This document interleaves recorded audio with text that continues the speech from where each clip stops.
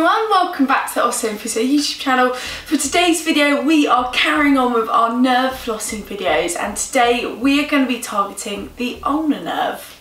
So when we have injury or inflammation of the ulnar nerve, it provides and produces a variety of different symptoms depending on where it's being compressed down into the arm. So it's very common if you're struggling with an ulnar nerve injury that you have pain in a variety of different areas. What happens is the nerve roots exit the spine at T7, C8, T1, so right at the base of the neck.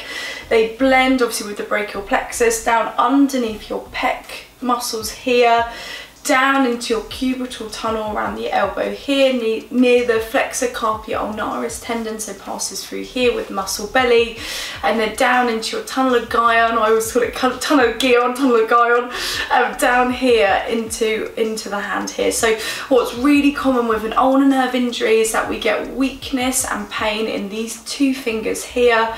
We can also get numbness or sensation into the hand, but also up into the forearm as well. So a lot of people present with neck and shoulder pain, possibly elbow pain, and then that dysesthesia or paresthesia, so numbness, change in sensation around these two fingers. So what are we doing with the nerve flossing and gliding? So the idea is that we want to stretch and mobilise through the ulnar nerve.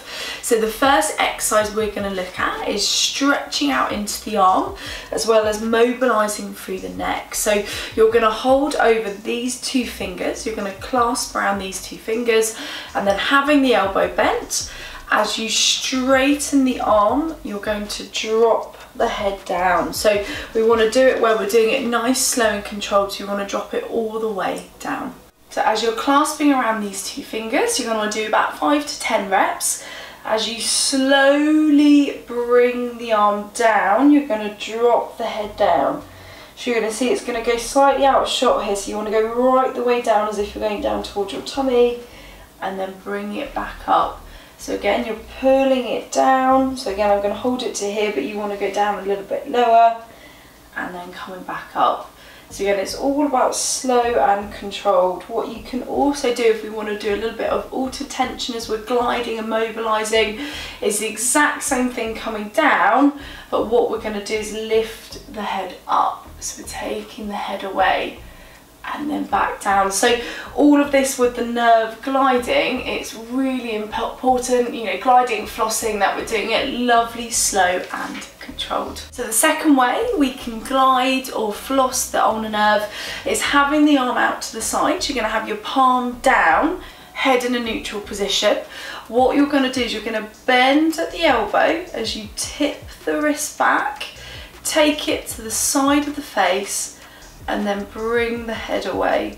So you're holding like so, feeling that stretch, and then back down and then let it relax. So palm down, you're going to tip the wrist back. So a lot of people, you can feel that pulling already. Tip the wrist back, bend at the elbow, popping it to the side of the face, and then bending the neck away. So again, really slow and controlled. You want to do this nice and gentle, building it up over time, bending at the wrist, bringing it over, bringing the head away.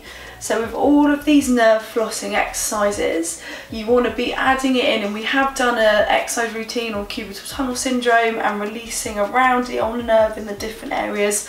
So it's really important that with the nerve flossing, you're not just doing it in isolation, you're adding it with other exercises, and most importantly, you've had your symptoms assessed by a musculoskeletal expert.